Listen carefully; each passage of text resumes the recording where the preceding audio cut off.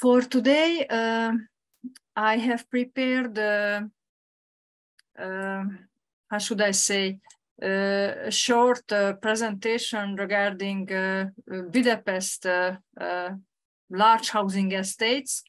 And maybe at the beginning, I will give you a short overview about the historical features. But first, I try to manage my my screen. Sorry, I am not so familiar with the Zoom. I would like to put. Okay. Can I close somehow this table? No. Okay. Do you see my full screen? Yes, we see your full screen with the name, Spatial and Functional Transformation. So first picture of your presentation. Okay. Thank you. Try go to the next picture, just as. Okay. So we are in Budapest, as you know, the Hungarian capital city. Here you can see some numbers regarding to the population. And it's a common feature in post-socialist countries that most of the cities are in shrinking position. Also the capital cities, the agglomeration is growing, we can say that. But here you can see that at the 80s, it was more than 10 million inhabitants in Hungary. And nowadays, we have lots population, and also in Budapest, the demographic changes, it's mainly toward the shrinking position. Budapest, it's a very specific, can say, or typical European cities divided by the Danube into two different parts, historical parts, but the city was unified at the end of the 19th century. So since we try to develop Budapest and the whole city on the both sides of the Danube River. My presentation will focus on the large housing estates. So for this topic, maybe it's important to see at the beginning the housing developments in numbers or in trends. And as you can see here, after the Second World War, the situation changed. Hungary had a huge need in housing.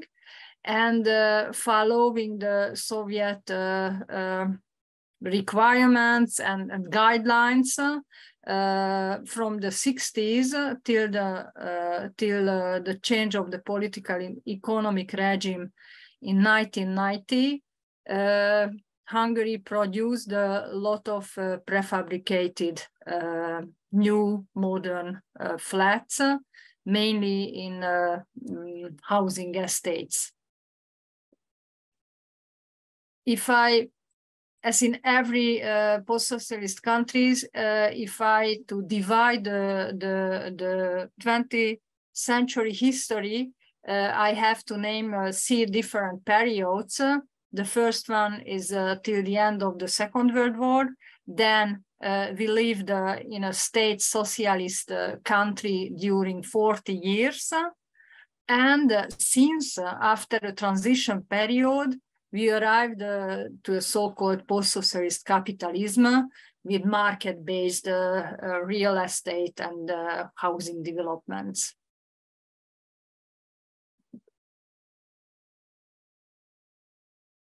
In the second half of the 20th century, the architectural style, dimension of the dwelling units, the inner and the exterior organization of the neighborhoods changed a lot.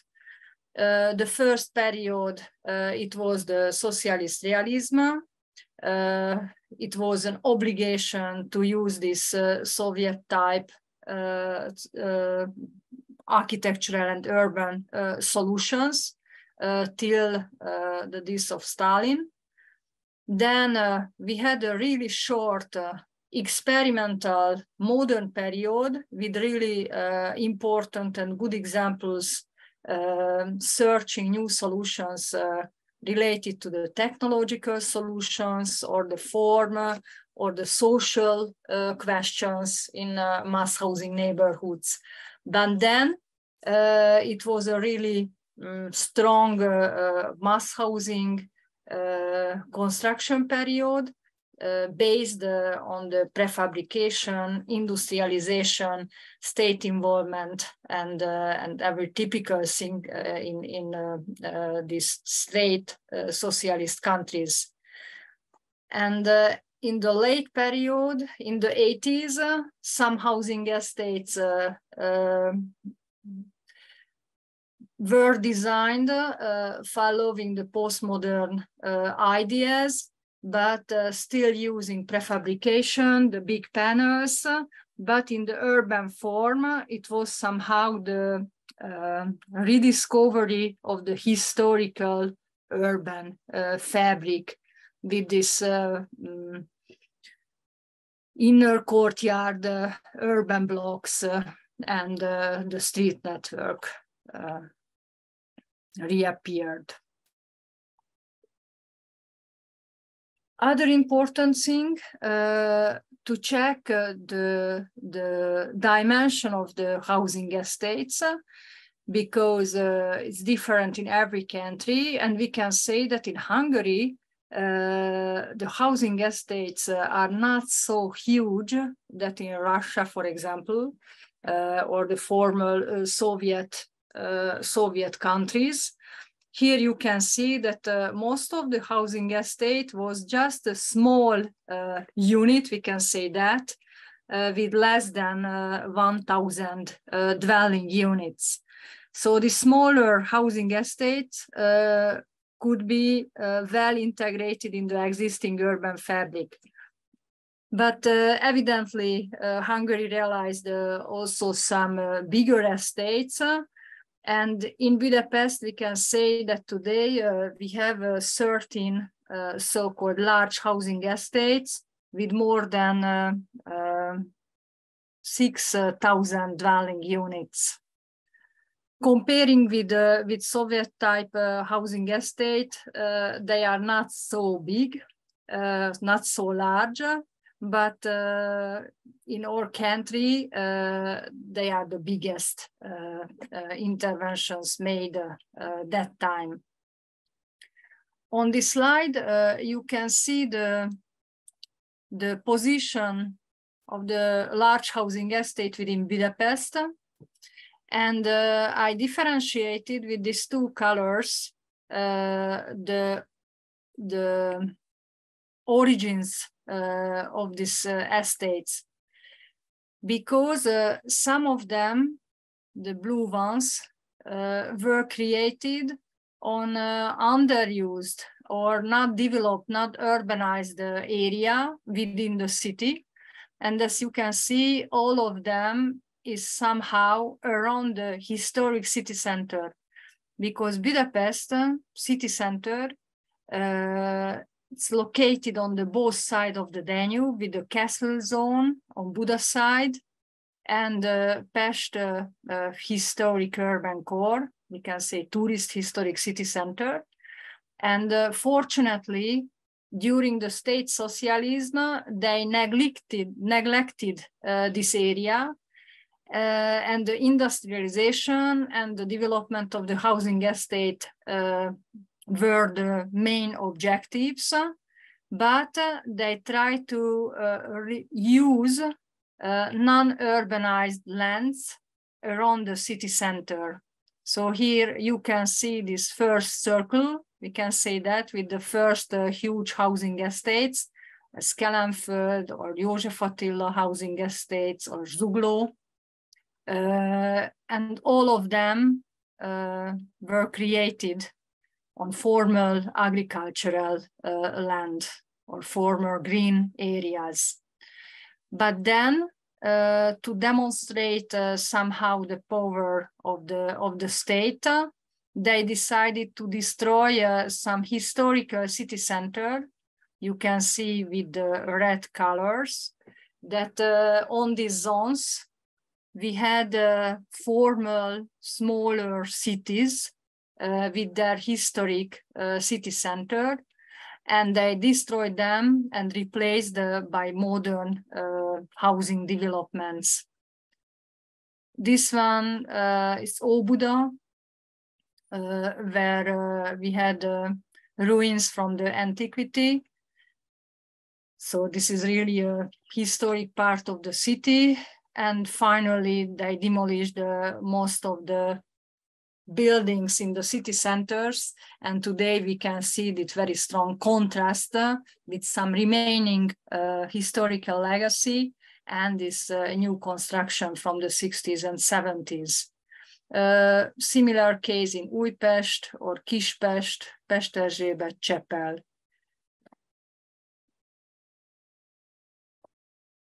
And after this short introduction, I would like to focus on the actual transformations and mainly the policy beyond these interventions. And I will present examples from the 20th century, from the 21st century, because after the change of the regime in 1990, it was, we can say, 10 years, like a transition period. And at the beginning of this period, they privatized everything. So the housing stock became absolutely privately owned. And it was no special program for revitalization, for rehabilitation. They have decided just to sell to the owners, to the residents, with all the problem of these inherited buildings. And the first huge national program, so-called panel program, started in 2001. Focusing on the technical renovation of the residential building stock. And it was an open program everywhere in Hungary. And we can say that till today, approximately 1/4 of the panel housing stock used this subvention, this fund, to renovate the exterior of the facades. As you can see on this figure, if the original facade, it was a very typical repetitive design from the 60s, they just made the exterior insulation and changed the color of the facade without working on the ground floor area, without working on the top floor, without working and changing anything in the staircase or in the interior of the building. So it's like a cosmetical intervention, and evidently they have some effects on the energetical questions related to the dwellings. In some other cases, for example, here in Paks, in a smaller city in Hungary, it was a very interesting details from the 70s with some tulip motifs.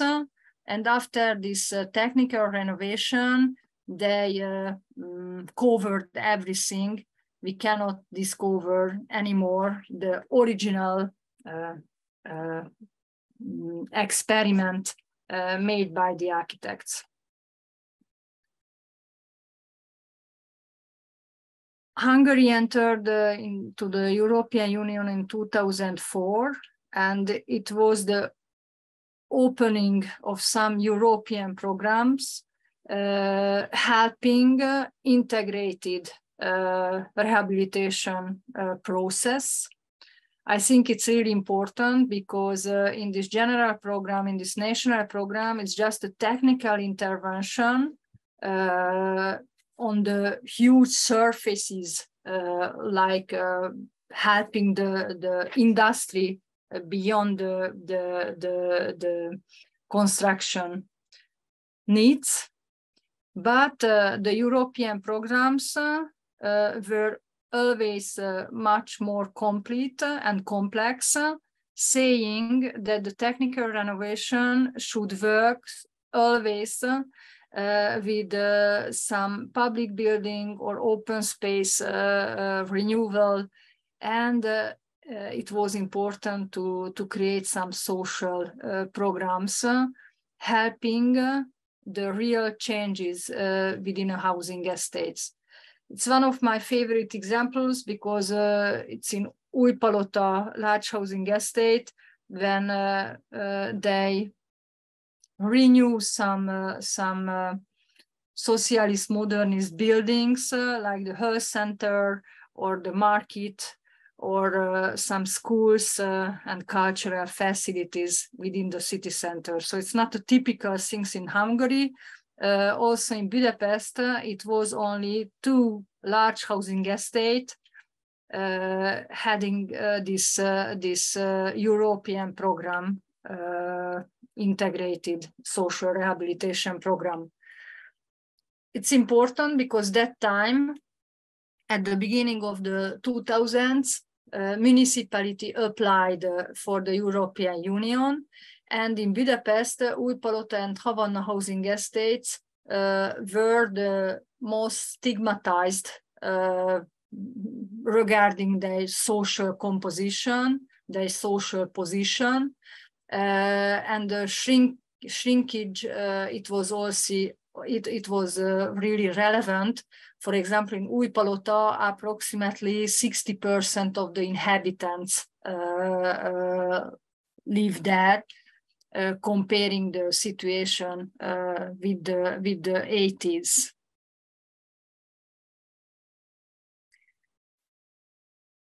In this lecture, I just touched some topics, but if you are interested more, you can find some, I hope, better written articles regarding to these topics. For example, this one, it's about Újpalota case study, speaking on the participatory transformation of the housing estate, the success and the problems of this process, the appropriation, and the different type of participation introduced into this renewal process. Or the Havanna housing estate, its municipality, it was really active in different European programs. And 10 years ago, I have worked with them in an Urbect project, and it was really interesting to discover different European examples, compare them, and introduced Havanna as a Hungarian case study into this international context. So after national programs, European programs, I have to mention the third option, and this is the private intervention. It's a big issue because in Hungary, it's not a typical thing, because we have, we can say, calm cities without densification, without intensification. Most of the developments focus on the historic city centers or the sites very well located somewhere in a natural part of the city, or more natural part of the city. So most of the housing estates are, I can say, abandoned, and people live just a normal everyday life in these areas. But here in Kelenföld, the situation is different, and this is the only, I can say, the only large housing estate with significant private interventions. But it's because of the position of the housing estates, not far from the city center, not far from the Danube, and having just a new metro line, the Metro 4, with a very good connection to the guards and to the city centers. So first, they made a lot of public developments, mainly in urban infrastructure, and then the private investors arrived into the housing estate, and they developed residential buildings. Here you can see the formal panel buildings and some new construction within the housing estates. They realized the biggest shopping mall of Budapest in this area, and a huge green park is renewed in the middle of this housing estate. So it's not a typical story.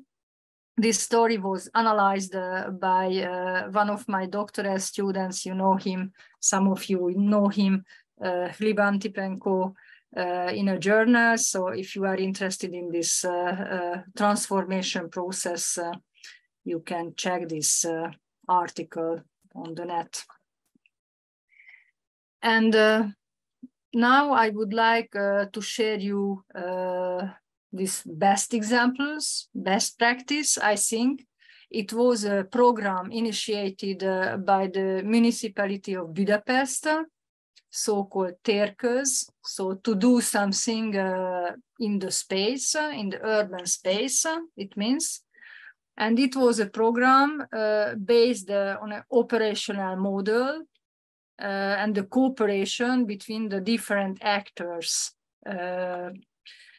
It wasn't a huge budget, but it was just money to motivate local people,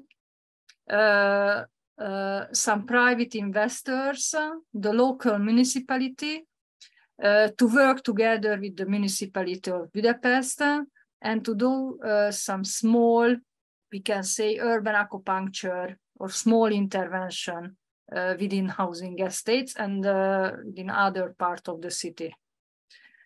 It was a program that started in 2013, and unfortunately, the last year it was before COVID, when they used this competition system. So here you can see the map showing the different sites of intervention using this fund provided by the Municipality of Budapest. And some numbers show the success of this process, because most of these interventions focused on the public space, the renewal of the public space, and the renewal of the communal buildings and community spaces within the city. Budapest officially divided into 23 districts, and they function as independent cities.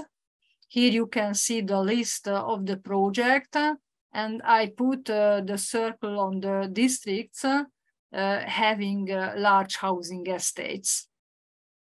And I show you some examples how they use this process, what are the results.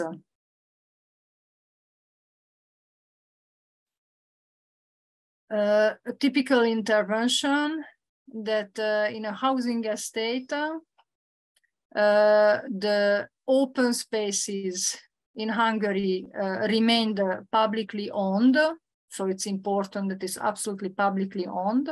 So we need public money to do something with these areas. And for example, in this large housing estate, they decided to renew the main axis,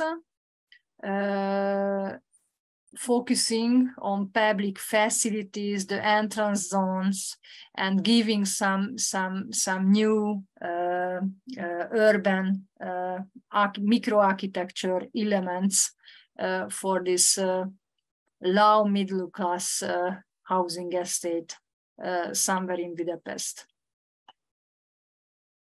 Another district, Spatial, it's a worker district of Budapest because it was the biggest industrial area of the city. And also actually more than 2/3 of the population live in panel buildings in this area. And there it's not the housing estate that was renewed, but the public zones, mainly the park along the Danube branch that we can find here. But immediately this changes that the district had a new public zone and green zone along the river. It made a big change on the livability and likability of this area. Some photos on these sites. And another one, Békás megye on the north part, you can see that it's one of the important large housing estate, very well located, not far from the Danube. And here they combined different programs, program of the Budapest and the municipality forced the realization of new food market within the housing estate. And the Térköz project focused on the renewal of the urban space, just the space between buildings, between residential buildings. But next to this intervention and project, they realized a new market hall with public space that never existed before. Here we can find a huge transport hub, and this is the entrance zone toward the housing estate. It was absolutely renewed. They changed the inner and spatial organization of the housing estate as well. And nowadays, this is a central zone. Make the feeling that there is a good future to live this area. And some months ago, they opened renewal of a green zone along the Danube as well. Some photos showing the architectural intervention, and here you can see the division of the budget, that the construction of the new food market, it was a national program, so it was financed mainly by the state, and Budapest also participated in the realization process. And in this area, we can say that formal buildings live together with this new one, and the public zones, the pavement and the microarchitecture, it's also changed a lot, giving a new character to this area. It's before the opening. And now I return to the Havanna housing estate as last examples, because if you remember, it was one of the case study having a European fund for integrated social renewal. And it's really interesting and strange and sad to recognize that, for example, the market price of the flats didn't change anymore after a huge intervention financed by the union. So the technical renovation didn't change the position of the housing estate in the market. But this smaller change made by the help of this program of Budapest, it's more relevant, I can say that. As I mentioned before, it was a stigmatized area, just in the middle of the detached house land of the outskirts of Budapest. It's an isolated, I can say, closed zone with huge slabs forming really brutalist lines within the landscape, within the urban landscape. And by the European program, they made several technical renovation, some new shops and public facilities were also renovated. But with Budapest program, they created a new open space market using parking area at the edge of the housing estate. It's important to mention that this zone, it's always function as a market, as an open market on every Saturday morning, but without any building or any technical installation. And here it was a first competition prepared by the local municipality and by local people and by a small architectural firm proposing this colorful pavement system with a new market building. And this is the solution. This project received several architectural prizes in Hungary. It wasn't a huge budget, but it's really a new area that inhabitants and users of this district like very much. So I think it's important that in this project, the cooperation between the partners and good and simple urban and architectural project was realized. So to summarize, here you can see that in Békás megye, that in Havana, they created these markets.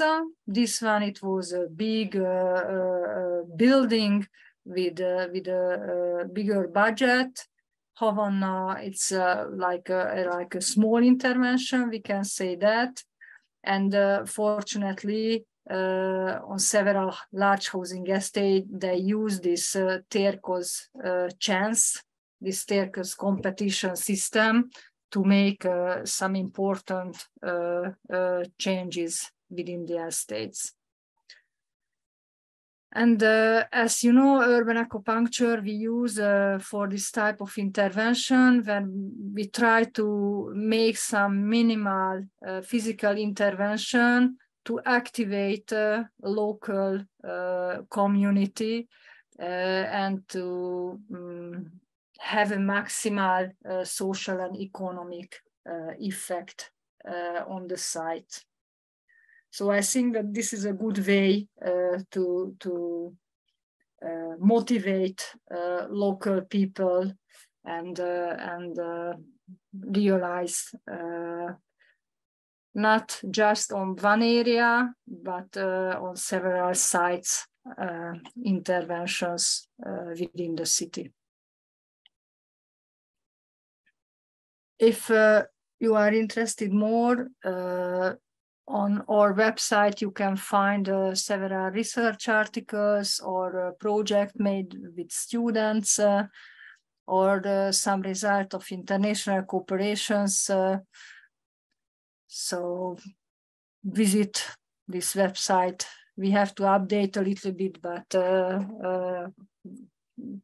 I think it's an interesting collection if you are focusing on this mass housing issue.